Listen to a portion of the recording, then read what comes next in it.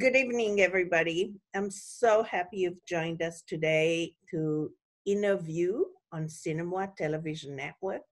I am so excited to interview certain members of the cast of The Tax Collector. It's the #1 live streamed movie in I think it's on Amazon or Apple TV, on all of the above.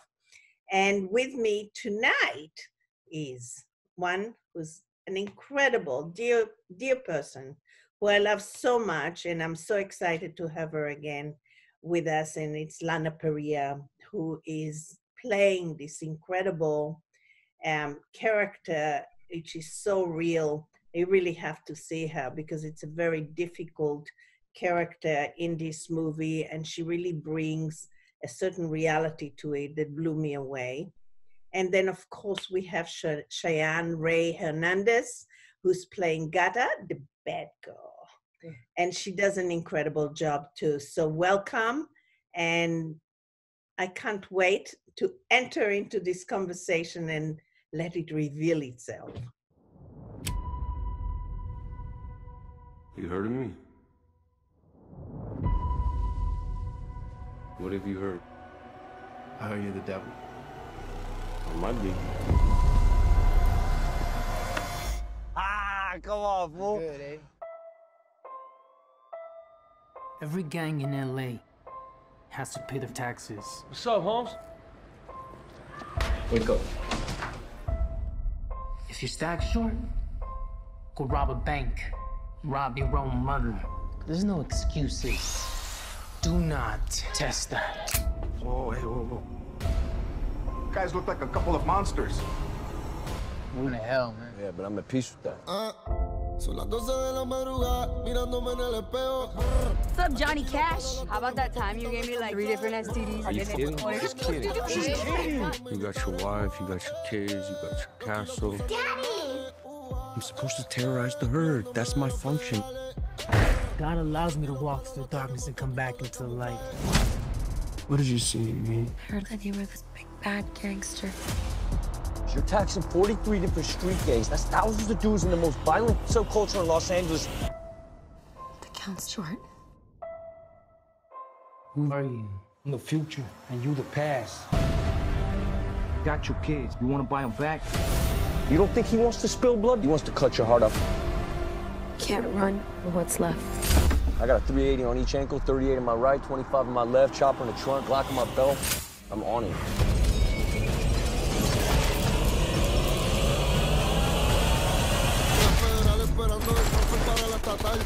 Took my kids, man. I'll ride with you till the wheels fall off. You're bad. You ain't that bad, all right?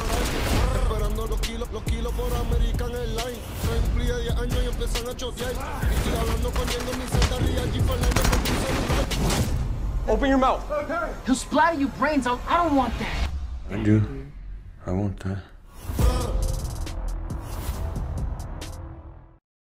I can't tell you how happy we are to have you on the show INNERviews, because this entire effort of this movie touches a nerve in our entire country, but also in Los Angeles particularly, because we have a world within a world that very few people really understand. And I think this movie is so real in terms of how it interpreted that whole culture. So I'm thrilled to be able to actually talk to both of you about the movie and about this phenomena that is occurring in the subculture of our own city. So first of all, Cheyenne, welcome to the industry and welcome to the film industry. And we are so happy to welcome you. I know this is your first movie, and it's the most amazing entry into our industry because you truly wear the character brilliantly. And I was actually stunned and surprised how honestly you took on this character and how you were wearing this character so well. Now, you know, knowing that you actually were in the army and, you know, and you really dealt with the whole issue of survival from a whole other aspect. tell me, how much of that did you carry into the film? And where did you find that whole historical level in your life come into play? Well, I definitely carried a lot of my soldier self into being gata. And I feel like throughout my life, when I've had to go through these periods of just raw survival, I mean, I was homeless in LA too at one point. So when I went through that, I still had these inhibitions within me, which was, you know, still be kind, still be honest, be truthful, you know, be giving. And so it's like you have your moral compass that's inside of you that you're circling around as you're surviving. So in order to be gata, I had to get rid of those inhibitions. So gata is just pure, raw, animalistic survival. So she is what happens when humanity allows the worst of itself to surface. She is when you stop caring about who thinks what, who says what, you don't care who lives or dies, you only care about surviving. And so it was hard, and even on set, there was a couple of times where my humanity did come out. And one in particular was in that scene where I'm hammering Shia. I know at one point Conejo had this cigar and he moved it away from his mouth and some of the ashes fell on Shia. And so I'm very in this scene and I'm supposed to be hurting him, and all of a sudden the humanity part of my brain just kind of ticked. And I was a combat medic in the Army, so I ran to the medic and I was like, aloe, aloe, aloe. And then they gave me aloe, and I come back and I'm rubbing aloe vera on Shia's chest as I'm supposed to be killing him, you know? So it was a constant struggle and battle in my mind for who I am and who she is, and letting go of who I was to become her. But the soldier part came in when it was dealing with weapons, when it was thinking about this dog-eat-dog world, because when I was in the military, it was really hard. It was survival. I was one of the only females in an infantry unit. So it was a struggle every day to be myself. And so I wound up choosing not to be. Now, that's amazing. So when you're talking about Gata, you know, she obviously had a whole life before entering this moment of her life, where all of a sudden it was about pure survival. And she had to survive no matter what. And the only way she knew how is by eliminating any kind of conflict that could be dangerous. But who was Gata before in terms of your perception of the character? Well, I actually have journals of her past life. That was the amazing thing about working with David Ayer, is he gives you this character, but he allows you to write their past so that it can be authentic. It can be real for you when you're on camera. So I have journals of where she was sold. She was sold and she was used. And so she took what she thought was her weakness, which is, you know, people wanted her because she was cute, she was pretty. And so when she was sold, she was used a lot. And so in order to kind of take back her power, she decided, I'm going to use my sexuality as a weapon now. And so everybody else around her became her toy. She was no longer anybody else's toy. And that's why she has this, I don't care about life or death. She has this cold detachment from that disables her ability to feel anything when she's killing somebody. And that's really interesting. And Lana, you can jump in, but I know, for instance, I've been working with the Congress and the Senate and the government for years and years and years against sex trafficking. Now, it just so happens that sex trafficking is a $91 billion business. And right now in California, we have 600 girls who are in prison for life without parole, most of them colored. They were actually put in jail as teenagers and preteens. They were sold, raped, tortured, and whatever by their pimps. And not one pimp went to jail, but all these girls. And it's because they killed their pimps. that they are in prison for life without parole. And so I was thinking about that when I was watching you.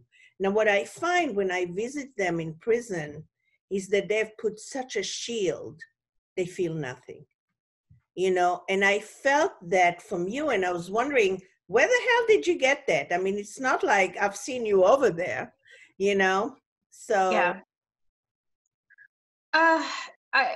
The thing is when I saw Gata's role, she didn't have too many lines or anything, but she was this cold, calculated killer. And I had to understand, how does somebody get that demented? What happened to her to make that justifiable in her head? So I gave her that backstory of she was used and she killed her own father because her father was the one who sold her because she wasn't doing what he wanted as far as joining the gang, and he killed her mother. So there was this whole backstory on what exactly twisted her from the inside out to make her that way. And I lived it. I told myself every single day that that was my life. And so I began to see people differently. And a lot of friends around me, Lana included, saw these changes and they were worried about me. I remember several times Lana reaching out saying, I'm worried about you, I'm thinking about you, are you okay? And I just had this shadow over me that I could not get rid of. Yeah. And even after the movie wrapped, I dove so deep into this crazy world that Gata was a part of, where it was almost like I didn't want to speak to my own father. I didn't want to, it was so real for me that it was crazy. Well, But notice like with Cheyenne, especially because this is her first movie and she's, sort of young in this industry and in acting, and she's like, starting out, and she's really diving into this character, which is so great. And when the movie was over, it was like she got stuck in Gata for a while. And I understand that because I come from a semi-method background, and, I still battle with like elements of Evil Queen Regina. I played her for 7 years, right? So I have to still like, wait, that's not me, that's her. But I was concerned. I was very concerned for Cheyenne because I saw her sort of stepping in. She stepped so far deep into Gata that you can still see Cheyenne. I mean, if you see her, she's like this bubbly, loving, medic, caretaker. She's a great friend, a good sister. I can say it's funny because I'm from the other side of the family, but we found each other. But yeah, absolutely. But and talk about that, some more in a second, Lana, because what I found interesting about your character that really blew me away, and what I said to you, oh my God, what a departure, because this is a world that behind closed doors, it's a family that has religion. They sit around the breakfast table and they hold hands and they say prayers. They are waking up in the bedroom and the little daughter runs up and she has a loose tooth, I mean, all these lovely things about a family. And then you are there, and it was so interesting to me because the reality of the machismo was something that was emerging even behind closed doors. And I could see in your character, reacting but not reacting, and accepting, And so my question to you is, you knew that behind those closed doors, there's a jungle. And that jungle is actually the survival that pays the bills and gives you the home and gives you all the opportunities. And you kept being kind of like the center of the nervous system that kept everything in the family real in a different way. So it was about the family. So what was your point of view in terms of the character, knowing that behind that closed door is the jungle that you're really facing every second of every day? Yeah, well, the challenging part of that was her talk about a moral compass, was Favi's moral compass, which is she's kind of married into this, you know? She Right. is the sister of David's wife. So it's like she's single, she has a kid, she has a very hard time finding love for herself. She is very family oriented, and this is her little sister, and she is very concerned about, you know, where can this lead, and yet she benefits from it. So it's like there's only so much that she can say without also getting herself in trouble. It's a scary world. You can't, you know, I grew up more around the Italian mafia, which is like what I can relate it to. Right, I related to that too. I was thinking about that, like the 20s Yeah. and the 30s and the 40s and the mafia and Al Capone and all that stuff. Yeah, and you grow up around that, and where I'm from, you know, they were our neighbors, and it's just, you know what not to say. You know, when you see something, you don't repeat it. You know, so that for me was kind of like what I brought to the character, because I knew that, you know, there were some moments where there was a little bit, you know, not everything made it into the film, but there was a scene that didn't make it into the film where you got a little taste of how Favi felt about her brother-in-law, David. And there was a very evident dislike for him and what he does. There was a judgment, and yet, you know, she still loves him, but she resents him, and she's really fearful for her sister more than anything, and the family as a whole, and trying to keep everyone together. But she also, you know, she also is envious of it too. She's also envious of the life that her younger sister has. She wants it, yet she doesn't want it like that. She wants love, she wants the big house, she wants the money, but she doesn't want it in that world, you know? So there was a part of that was there in the character. I don't think we saw it in the scene because it wasn't really, it didn't make it into the film, but there was a bit of that beginning of the dinner scene where that conversation was taking place, and you can see it with looks and the exchange between David and Favi and her sister and Favi, and you can see that there was like this envy yet protection. She was constantly conflicted with you know, her feelings about her sister, the situation, and her own needs. So it was a very complex, layered character that I had a great time playing. And then later you see when David actually pays for the quinceañera just for her daughter, you see that she's really kind, and she's thankful and grateful, and she's trying to sort of, you know, I guess, accept him on some level. That was my backstory. There was a lot of stuff that we have, like Cheyenne was talking about, like David said, you know, here, do what you want with this character, and then he would have conversations with us about it. But I'm not sure if all of that was prevalent in the performance. I think yes, so. it was, because there Okay, were moments where I saw your conflict in your eyes, because you were kind of like looking at him and looking at her. Yeah. And looking at the little girl.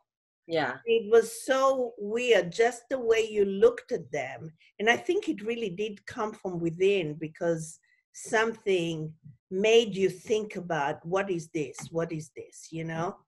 And Yeah, it was so sure. prevalent, even though it was so subtle. I loved it. Thank you. It's that what I would love to see more from actors, is the language from the eyes that tell you more than dialogue ever does, you know? Yeah. And Was he said so much in one word? And when I saw the movie, I know. And you said the part where, okay, so when David is giving Favi a whole bunch of crap at the table, and then Favi says, Alexis, it's just with that one word that just says like, that Favi has complained to Alexis a million times about all of this, and she's kind of telling Alexis, like, if you don't shut him up, I will say everything that is not being said right now. And so when you said that, I was like, No, that's great. But let's talk about the reality of what this movie says, because I think that's what this interview should encourage people to see, because this is happening right now in this town in East LA all the time. I told you I did a documentary about East LA called How We Fell Out from the Grace of God. And I spent a lot of time with 18th Street Gang and the leader of 18th Street Gang. And one of the things that he said to me blew me away, because he said to me, well, it wasn't any different when it was my father. He just wore different clothes, you know, and he walked me down on the bridge where his father was when it was all the zoot suits and all those wars, you know. And I realized, and I talked to Eddie Alamos about it, and because he had done so much in that, about that whole thing, and he said, yes, it is so, you know, the whole thing is generational, but it's happening out there, and it's happening in a different way than any of us understand, because it's never on the news, and people get killed, and it's a whole world on its own. So my question to you, Lana, particularly, because I know you, and I know when you do anything, you take the entire encompass and you bring it in, and you look at it all, and you narrow it down into the culture you are emerging into, you know? And so I want to know, how much time did you spend really understanding this whole culture, and what it meant to you, and how you related in your own life to it? And I know also that when Black Lives happened with George Floyd, you were the first one to go on Instagram and make big noise about it. You know, the first Instagram I received was you. Oh, so wow. I know how conscientious you are. So talk to me about what this movie really means, and what you think it should do in terms of the audience and our whole community. Well, you know, this movie is very complex, and the thing with David Ayer is he has this gift of and also background of being on the inside. You know, Right.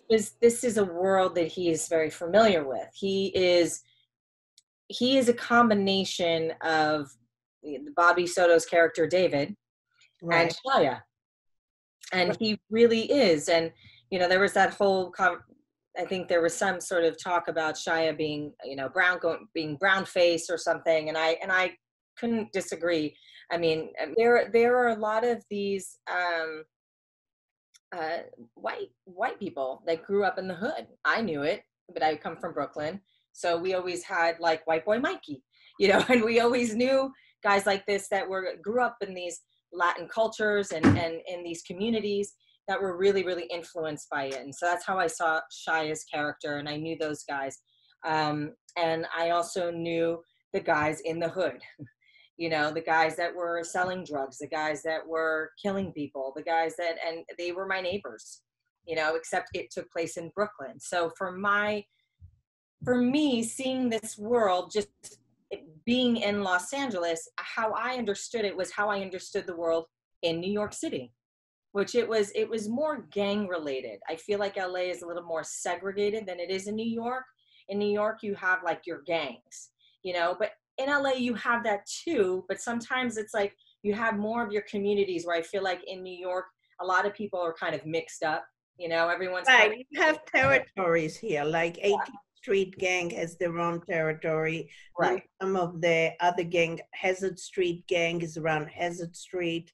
So it's divided by territories. Yeah, and in New York, it's similar as well. And I knew a lot of these kids that were selling drugs, and I knew kids that were killed because of it. I mean, these, you know, kids I grew up with. So for me, when I read this film, it was like, wow, I finally get to be in something that no one's ever seen me do, but it's a world Right. that I understand so deeply because I grew up in it.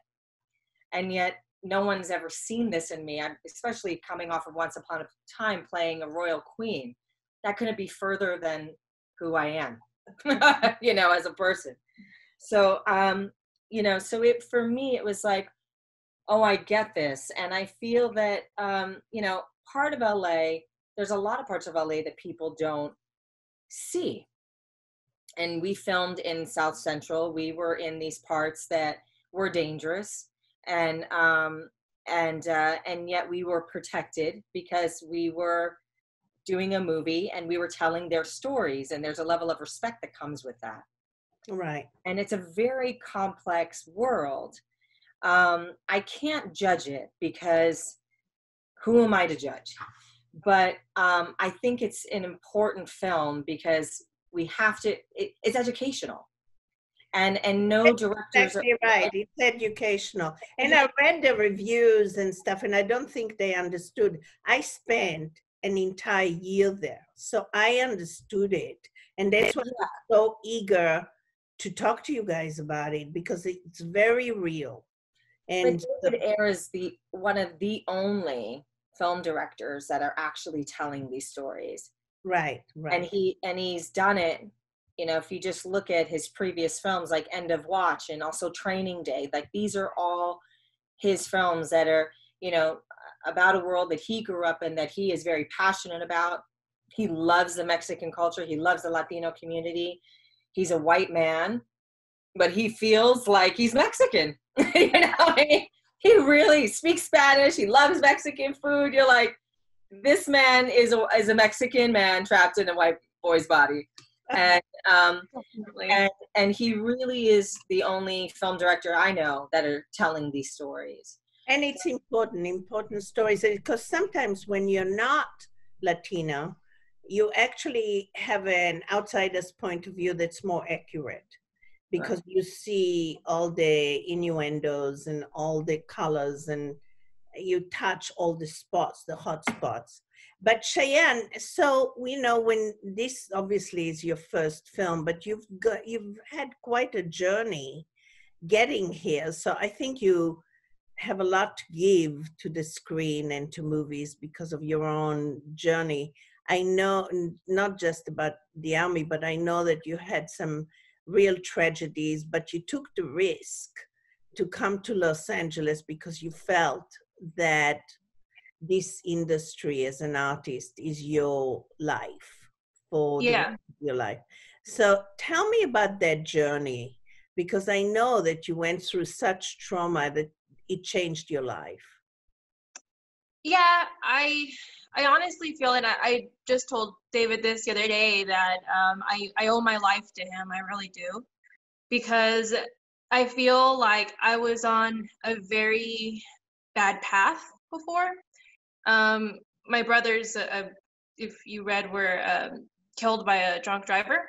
And so when that happened, I was very suicidal. I was still in the military, and they put me on very heavy medication just to kind of make me less crazy. And it made me feel more crazy. I became a zombie. I didn't feel anything anymore. I was alive, but not living. I tried to commit suicide a couple of times. And I didn't want to be on this planet anymore. It was just as simple as that. I felt like before, it was when I thought of having kids and getting married and having a life, it was my brothers, their kids were going to be there too. It was going to be our family parties. It was going to be, we're going to have the quinceañeras together, where everything was with them. And I had this picture of what my life was going to be. And my little brother and I, we were going to be on the big screen together. And he was going to join the military, and he was going to get stationed with me. So when that life just no longer existed, I didn't have a plan B. And so I fell into a pretty dark place. And then when I realized that I wasn't keeping my promise to my brother, I had promised him when he passed that I would do this for both of us, that I would live out all of our dreams. So I still have to get a pilot's license as well for my big brother Joshua, because he died, really wanted to do that. And so I realized I'm not keeping my promises. If they're watching me, they are angry because they were watching me just wither away. And so when I moved to LA, it was one of those things where it was like, either I'm going to die or I'm going to go do this. And I went, and it just started happening. And yeah, I was homeless for a while. It was hard. But I had this feeling of, and the best way I can describe this is I felt when I was on the right path and I did something closer to getting me here, I felt like there was air in my veins, and I felt like I was just going to fly up at any moment. And that's how I knew, stay on this path. You're doing something right. You're doing something right. And then it was like I would meet people and I would see something in them that I can't explain. And then one of them was my acting coach, and she just saw something in me, and she's like, I see something in you. I think that we can do something. And then she introduced me to my manager, and he said the same thing. And then David Ayer said the same thing. And then Lana said the same thing. And it was like I have these soul connections with people that let me know I am exactly where I'm supposed to be. And Lana pulled me out even more of that dark place that I was in, because even through Tax Collector, I was in a really dark place. After Tax Collector, really dark place. And I felt like Lana and our best friend Trish, they just loved me through it. And I felt like I was existing. And then now I'm where I'm supposed to be because of love. Like I was a soldier, so I had combat boot calluses. I didn't know how to walk in heels. Lana taught me how to walk in heels on set. And I would stay the night at Lana's house, and you know, some women, they can be petty. You know, if they're going to teach you something, they're going to make sure that you feel less than them as they're teaching you. Lana, we would wake up and she would just be very, very sweet and go see me doing my makeup and then say, well, this is how I do my makeup. And then she would do her makeup. And I didn't feel like she was like, no, you're doing it wrong. I felt like I never had a big sister, and I felt like Lana was just being my big sister. She was teaching me how to put on makeup. She was teaching me she's still teaching me etiquette. Doesn't always pan out, right? But you're doing great. Beautiful. It's so beautiful. I mean, the first time that I met Lana, I felt like I was meeting somebody with his heart as big as an entire nation. You know, and it's so beautiful, Lana, that you really reached out, and it's what it's all about. You know, if we can all just reach out to each other and help each other through difficult moments, we all win, because what else is there? You know, so how's your life now? I mean, have you been able to find a place and people, and is your life? I still have Lana and Trish. They are, when I get married one day, they're going to be in the wedding. That's how much I love them. But I think that through Tax Collector, I learned how to love. I learned how to love myself. I learned how to love other people and let other people love me. That took a bit. Like, I know on set, Bobby Soto, he would come up and hug me, and I would kind of just tense up, and he'd go, love me back. And so I'm like, okay.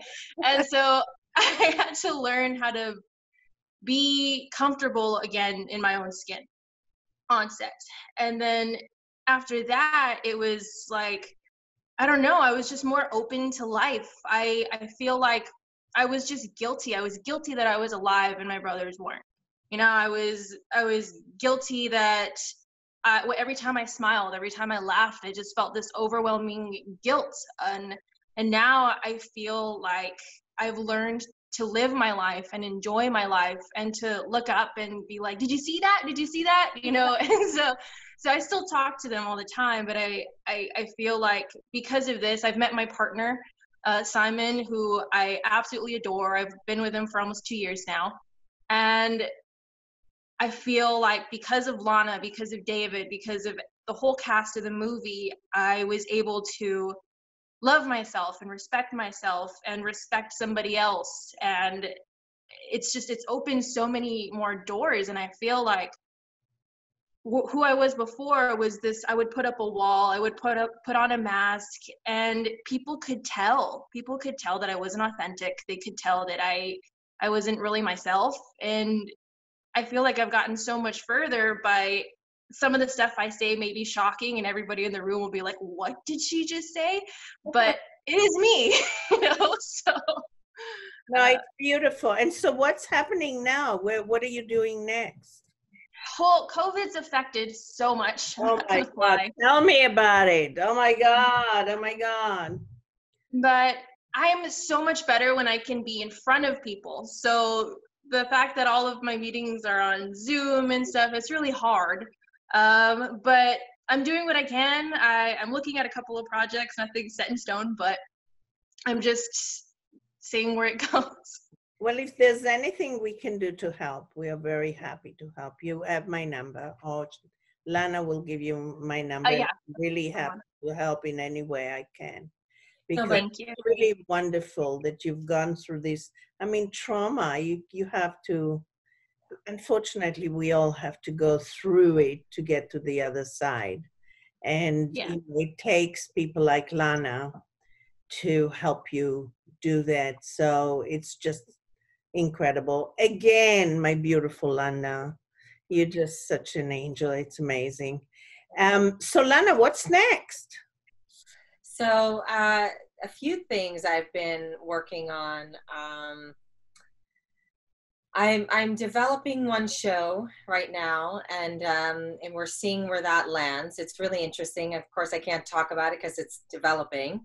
I've been developing it for a while, and it's starting to kind of find a different shape than where it started, which is good.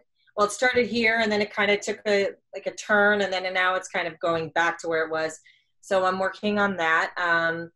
I recorded a song, which is kind of interesting. Oh my God, do you have it? I want to hear. So the DJ, his name is Glow Vibes, and he's Italian, and he asked me if I wanted to lay down some tracks for him, some song, and I was like, oh my God, okay, sure. Let me read the lyrics. And I read the lyrics, and I read it, and I was like, yeah, let's play. So now it's like dance house music from the 90s. And that's like, so New York style, right? So he has like a very like old school vibe to it. And he just sent me the cut yesterday, and he's like, do not let anyone hear this just yet. So I can't let anyone hear it just yet, but I finally just got it yesterday, and it's really sounding great, and I'm really liking it. When you sang before, I was like, we talked about that. Yeah, I mean, I love it. I just love glad you're doing that.